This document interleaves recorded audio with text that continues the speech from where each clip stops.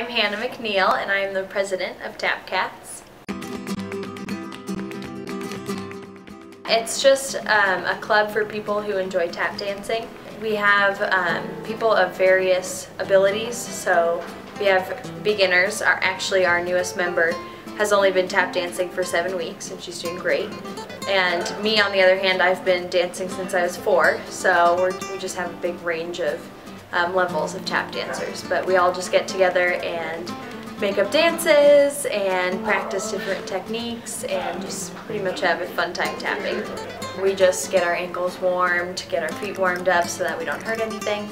And then after that, depending on where we are in the year, we may either just go across the floor and work on technique and work on certain steps that we can improve on, or we will work on our dance for any future performances that we may have. We have been doing different dances, so we kind of tend to focus on one dance, and this one that we're doing now, we've all kind of contributed to choreographing. So. Yeah, I started when I was a freshman because my sister was in the club before me and she graduated in 2005. So I just started, and then I've been tapping for like ever, and it's been a really great experience and meeting a lot of new people, so it's been a lot of fun. I love it. I joined when I was a freshman. Now I'm a senior, so I've been in it for a bunch of years. It is such a good opportunity for me to get exercise and do tap dancing, which I love.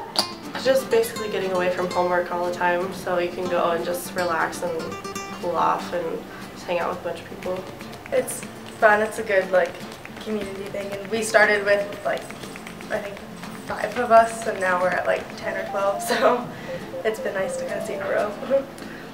We put on performances mainly at school functions. We've done spring fling. We've done the accolades dinner. We've opened for some of the other performing arts clubs at U of A, so things of that sort. Now we're doing with the hip hop club, the Black and Blue, and then we just did a performance for a delegate ceremony, and it's just kind of whatever we can get. Anyone can join the club. You need to have some level of tap experience just so that you're not completely shocked when you come in and we all are dancing like we normally would on a weekly basis. And then also you need to be able to commit just an hour a week for the club, and attendance is important because we have performances that we all need to practice for and make sure that we have our routines down.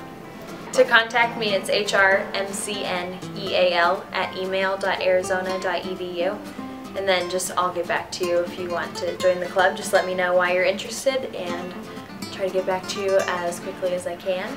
We only have about 10 members, so we're always looking for more. Yeah, I would definitely recommend. I mean, it's a lot of fun and you learn a lot of new things even if you haven't tapped before. There's a girl in the class who hasn't tapped before and she's doing really well now, so I mean, we're all there to support each other, and it's a great time.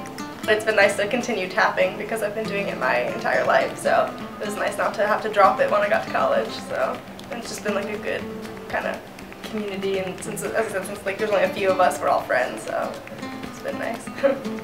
I would say if you have any dance experience at all, especially we're really trying to motivate incoming freshmen and kind of high school students that are now coming to U of A to be a part of a fun dance club, fun atmosphere. You don't need to be a perfect tap dancer to join, and just to really have fun dancing. We take anybody who taps. I mean, we all have different levels of experience, so I mean, if you have any interest in tapping or learning more about it, then it's definitely, a good place to come. So. It is super fun, and I absolutely love being in it, so I would recommend it to anyone.